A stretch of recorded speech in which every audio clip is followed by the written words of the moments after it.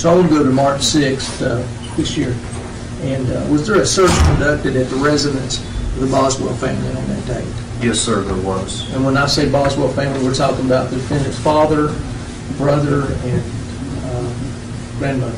Is that correct? That's correct, yes, sir. And what was found upon that conducting that search?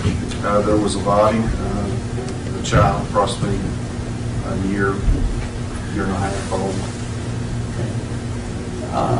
Even though it's not been positively identified by forensic testing, did that child appear to be the same age, same size as the photographs and the information you obtained even from the defendant about the child's characteristics? Yes, sir. What else was found there? The clothing with the prior interview of Miss Boswell, clothing described in that interview was exact clothing that was found on this child. What else was found there? There was various child clothing, diapers, toys, that kind of thing